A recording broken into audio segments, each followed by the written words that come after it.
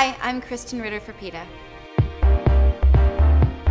I'm so excited to be involved with PETA's Angels for Animals campaign. I have a little rescue dog myself, and he has made my life so much better.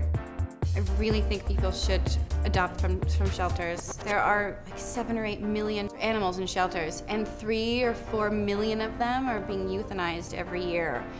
So the concept for this particular campaign is to not leave your dog in a hot car. I think it's something that people don't think about. It's hot outside. Your car is like a fishbowl. So the light comes in and it gets trapped and it gets really hot in there really quickly. Unfortunately, a dog can die in a matter of minutes in a hot car.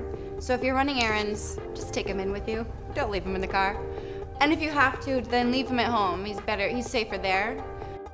If you see a dog in a hot car and you think that he's in danger or that he's been there for a while, it's good to speak up when you see something bad happening, just in general.